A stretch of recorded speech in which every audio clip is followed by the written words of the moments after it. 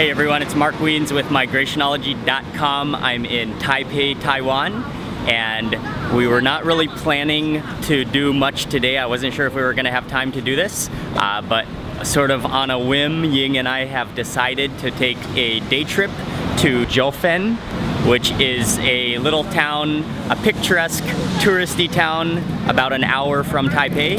And then from there we're gonna hopefully go to Keelung City to go to a night market and eat lots of delicious food. There are a number of different ways that you can get there, but we've decided to take the bus. And so I got the directions off Wikipedia Travel. And we just arrived at Zhongxiao Fuxing Metro Station. And from here we are going to take a bus.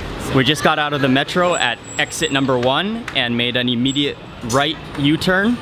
And then it said, the direction said to make a left, your first left, which should hopefully be on this big street, this main street here. And then hopefully we will see the station. Oh, I think that's the bus right there. Oh, I think I see the bus. Let's run. Number 1062 to Zhongxiao. Oh, here's. All right, and it goes from Taipei to Jingwishi. I'm not sure exactly how much it costs, but I think we can use our smart card, our easy card. 谢谢。谢谢。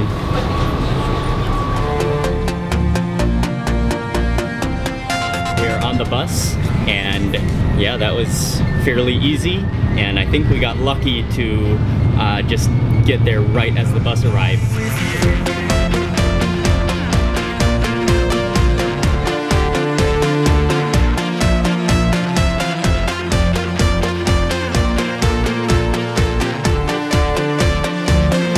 And that took just over an hour from where we got on.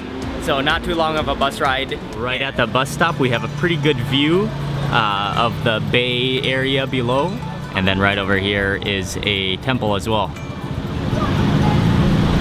We don't really have too many plans while we're here, but just to walk around and maybe sit at a cafe, eat some snacks, and have lunch. But we are gonna walk towards the Jiufen Street, which is a walking old street where they have a lot of snacks and souvenir shops, I think. It is absolutely packed with people and tour groups, but I was hoping it wouldn't be so busy because we're here on a Monday, but it is packed out. Lots of food on both sides of the lane, and it all is creating a fusion of an aroma that just smells incredible. That is making me hungry. Oh, that looks good, like stuffed tofu. I'm not sure of what is all available here, so we're just gonna do a little walkthrough to see what's available before we do anything. But I am starting to get hungry.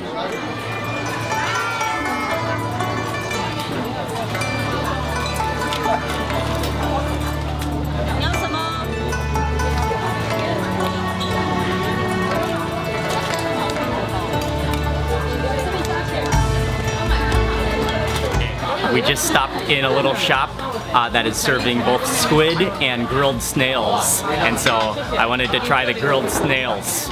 We got 3 snails. This is all the meat, and that is a lot of meat from 3 snails. But she took out the shell, she took them out of the shell, and then sliced them up with a scissors into bite-sized pieces, and then put them on a, looks like they're sprinkled with just a bit of pepper, and then put them on the plate along with a sauce.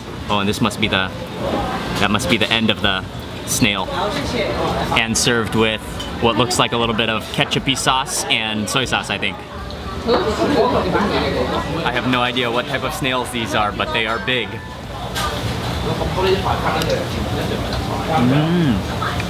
Oh, that's almost like squid, but softer, and oh, that's very meaty, and that's good. Yeah, that's good.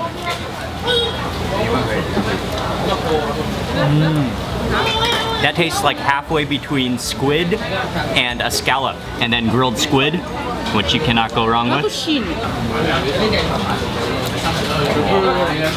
Oh, that's right off the grill.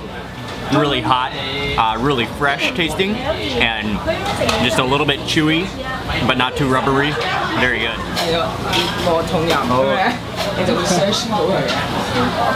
As we were eating these snails and squid, met up with Timothy, who is from Hong Kong.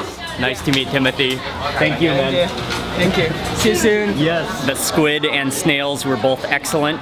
Now continuing on our walk through the old town. This town, apart from the humidity and the tropical heat right now because it's summer in Taiwan, it almost feels like we are somewhere in the Himalayas, like in Darjeeling or in Gangtok. But it has that kind of mountain town feel to it. Another snack that I want to eat is a tea egg. So I see the tea egg stall right there. Look at that, that's just a basin of eggs boiling in tea. It looks like a fireplace.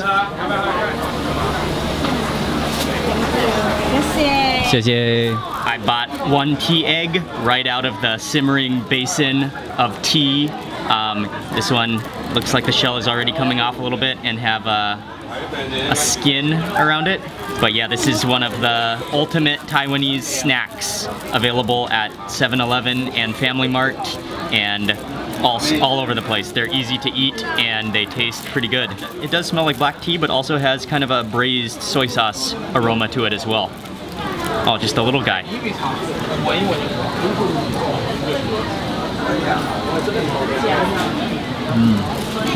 Yeah, that's like a hard-boiled egg, but it's more, the yolk is more creamy and the white is more bouncy than just a regular hard-boiled egg.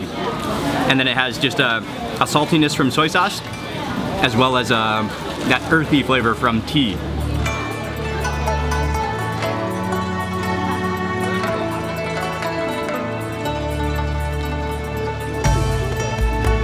Ying decided to stop by the, what is that place called? The Hanlin Tea House because she saw they are serving some fried chicken little nuggets, so she's gonna try that, so I'm waiting here and I hope she will give me a taste.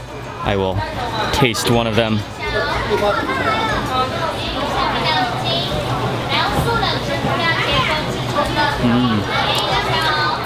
Very crispy and yeah, pretty greasy.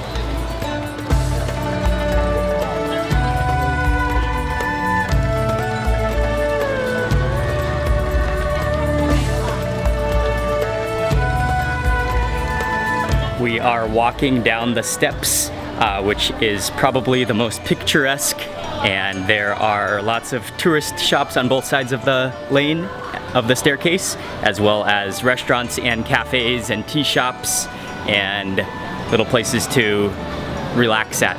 I think we have decided to maybe stop in at one of these restaurants, coffee shops, and stop to eat a little bit and to just relax for a bit. We're really hot and sweaty walking around, so we decided to step into one of the restaurants. And there are a lot of sit-down restaurants, but they all sort of look similar. They're kind of touristy, but this one looks all right. We just ordered 2 dishes since we've been doing a lot of snacking, and we'll continue to do more snacking, so we just wanted to sit down for a little bit of food and just to relax mostly. The main dish I ordered is called 3-cup chicken, which is supposed to be cooked with equal parts of soy sauce, sesame oil, and rice wine. And so those are the 3 cups. And then it's probably braised in that liquid, looks like with some, a little bit of herbs and spices, and it smells really good. Oh, and loads of garlic. And yeah, smells very good. I'm gonna test this out. This will be my first time to have this in Taiwan.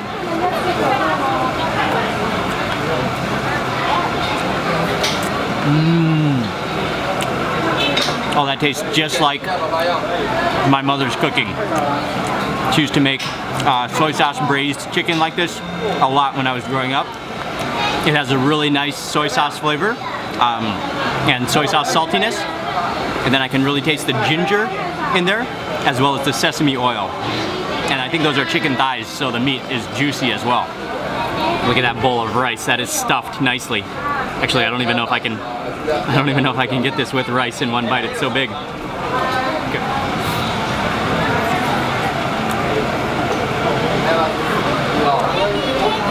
Oh. That has to be eaten with rice. They go so well together. These are chayote leaves.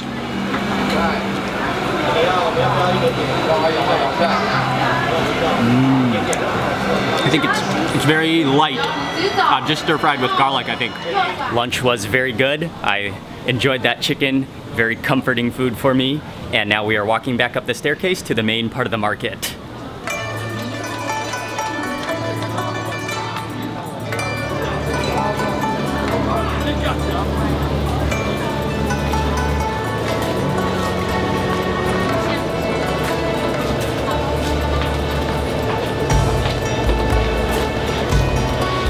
The many very popular things to eat is sweet taro balls, and so you can either order them hot or cold, and we got them cold with ice. And so she had this big soupy mixture of taro and little fruits and little beans and things, and then she put it in a cup and then added a few more extra ingredients and then topped it with ice. So I think that's a taro ball. I gotta get a taro ball in my bite. Oh, and how about a bean with that? There we go.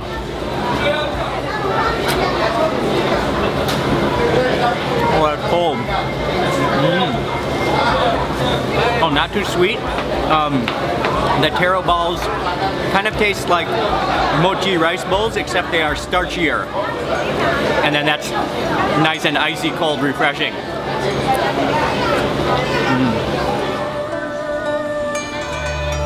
After walking around and fighting these crowds, I need a coffee right now. I had the same type of coffee a couple days ago at that other market. And yeah, the coffee drips through the grinds here, goes down through the test tube, through the circular tube, and then drips below. And that is some good, I guess it's cold, yeah, I guess it's cold brew coffee. Got my iced coffee, and yeah, I love those hourglass coffee makers, which I guess are getting pretty popular in Taiwan because we saw it at that other market and I had it a couple days ago, which was excellent as well.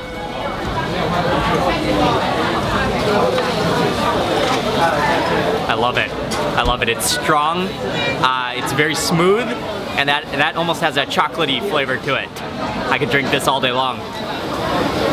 We are getting out of the market and we are walking up the street, going to look for the bus station, and on our way to Keelung City for the night market.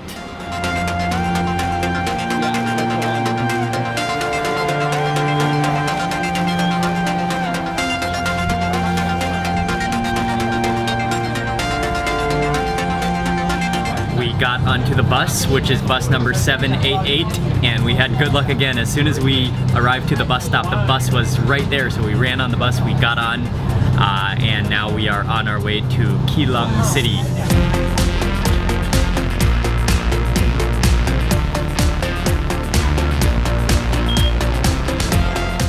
We got off the bus one station before the train station here. And I think that it's a little bit closer to the market that we're going to, the night market. So I believe, according to my map, the night market is going to be right across the street over there, and that's where we are going to check out right now.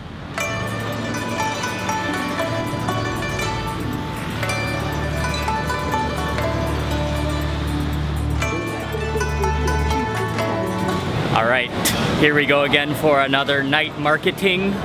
There's so many night markets in Taiwan, and this is one of the most famous, and there is just a boatload of food. And by boatload, I mean there's a lot of seafood here. No, I mean there is a ton of food to eat. Right now, I think we're just gonna take a little walk through and see what is all available, and then decide on what to eat. We're coming to an intersection with the famous yellow lanterns that mark this distinct, make this night market distinct. I think we're gonna stop at this stall for the crab thick soup.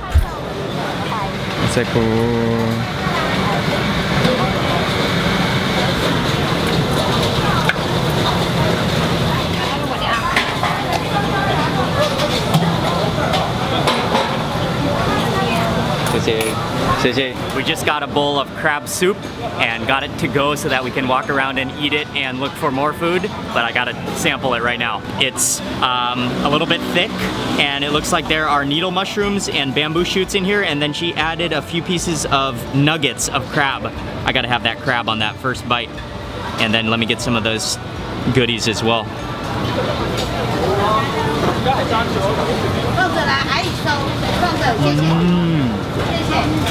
Oh, that's tasty. Oh, it's not too strong in flavor, but it just has a really, well, a comforting flavor to it. The crab is very tender, just sort of falls apart in my mouth. And then the soup, it almost has like a sweet corn kind of flavor, but I don't think there's sweet corn in it. Maybe that comes from the bamboo shoots. And then that crab literally just melts in your mouth. The crab is wonderful, wonderful. Boneless nuggets of crab.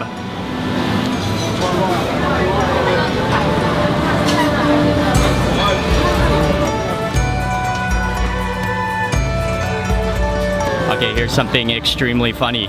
There's like amazing pork noodle soup and dumplings on both sides of us. And then walking through the middle of the lane is an advertisement for McDonald's. That is hilarious. I wonder if there are any takers in the crowd.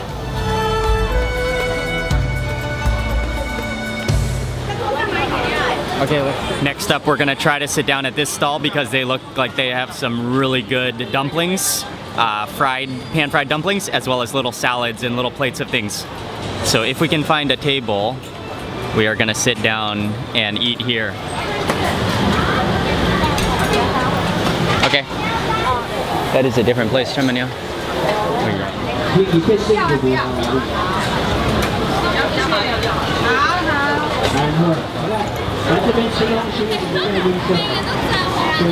We got a table sort of off to the side in a little alley, but this restaurant is popular and it is fast and furious. They are cooking dumplings and serving plates of food crazy fast, and this is just an energetic food environment. Okay, so these dumplings are like finger shaped, and they are wrapped with pork and a pork mixture, and then I think green onions in the middle, and then they are cooked on a skillet, but just on one side so that they really turn brown and scorched on one side, and the rest are just kind of like noodly on the top.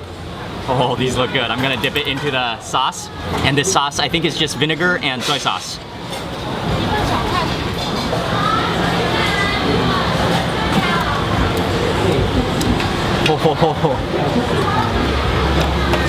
Oh, that is delicious. Oh, there are so many green onions in there that it has a fresh crispiness to it. Then that pork is really soft, and the wrapper is beautiful. The wrapper is gummy, but on that one edge, the bottom edge, it's crispy, and wow, that's tasty. That's delicious. It has a little bit of a smoky flavor from that bottom crispy edge on the bottom. And they're so hot and fresh. Oh, that's a world-class dumpling. Okay, these are pickled cucumbers, which I've really been loving eating here with garlic. Yeah, I've really liked eating them here in Taiwan. Oh yeah. Oh yeah. They're so crisp, and then salty, and just a little bit sour. And then the tofu, which I have no idea how this is prepared. Oh, that has it's not a crumbly tofu. That's kind of a very smooth tofu, and just very light, and kind of fluffy, but kind of cheesy at the same time. Yeah, it kind of has the texture of cheese. I think that has given me a new appreciation for fried gyoza dumplings. Just incredibly good and perfectly fried. That was awesome. And then those pickles to go with it, that was just a beautiful combination.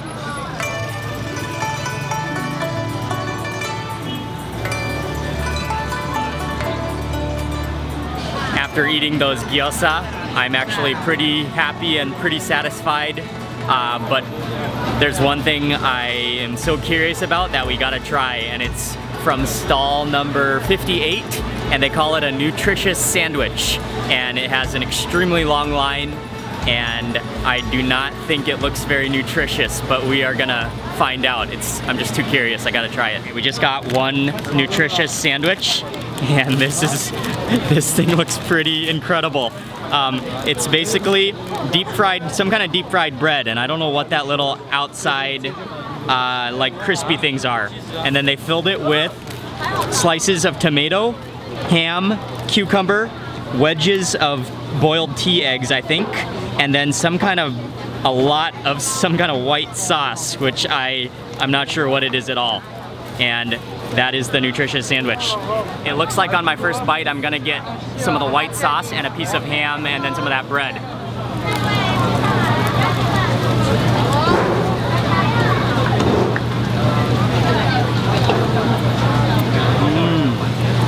Okay, that almost tastes like a donut. The bread, like a crispy donut. Then I'm not sure exactly what that sauce is, but it kind of has a mayonnaise-y sour taste to it. It's a little bit sweet, and then I think that's a piece of bologna I got. I don't think I got any healthiness in this bite. I think that the healthiness, the nutrition is coming in the next bite with the cucumber.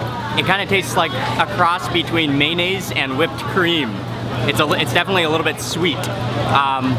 Okay, now I'm gonna take one more bite. The nutritious sandwich was not my personal favorite, but it is definitely something interesting to try, and it really has that kind of donut, savory, mixed taste and feel to it. But I think we are satisfied here. I think we are gonna head to the train station now and go back to Taipei. But this market is impressive for the food. A ridiculous amount of things to eat. You could come here probably every night for a month and graze on new things.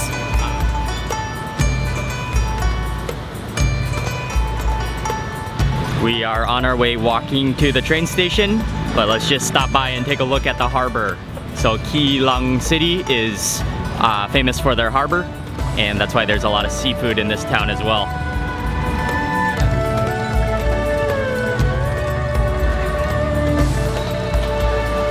Got across the street on this blue crosswalk, and I believe the Keelung train station is right over there on the other side of the intersection.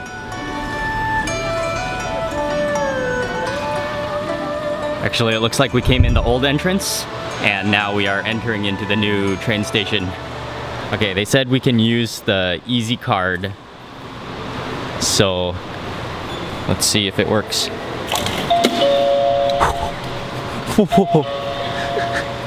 Wait, was I supposed to do that? No. Oh man. Oh, what did you do, Ying? No, that's one. Oh, okay. Oh man. Okay, 谢谢. We had to sort of run to the train because we didn't want to miss it, and it's leaving in just a couple minutes, but I don't know if I managed to catch that on camera or if it makes sense. What you're supposed to do, I guess, is put your card, just touch it on the touch card just to check yourself into the train, but I saw that slot where I guess that's where you put if you just buy a one ticket, that's where you put your card, but I put that whole Easy Card in there, and it like shot out the other side of the gate, which was pretty hilarious. I hope I caught that on camera. But anyway, we are in the train now and heading back to Taipei. Out of everybody in this entire city, and when we are on the train from Keelung City back to Taipei, we bump into Raymond and Joe and his father just completely randomly again. So good to see those guys, and now we are back in Taipei, and we just arrived at our metro station and gonna head back to our hotel now. We're back at the hotel now, and this was a day trip that I wasn't sure we were gonna have time to make, but now that we've returned, I'm really glad we did it. Jiu Fen market is very touristy, but at the same time it's very picturesque and very just pleasant to visit, and lots of good food, great views, and overall a very nice place. Then on to the night market in Keelung City. That was just a food lover's paradise. So much good food. I didn't get to try nearly everything, but what I did try was fantastic, and the overall just energy and buzz of the place was also amazing. I will write about both markets and everything we did over on migrationology.com, so head over there to check out the full posts. And I want to say a big thank you for watching this video. Please remember to give it a thumbs up and leave a comment below. I'd love to hear from you. And thank you again for watching. See you on the next video.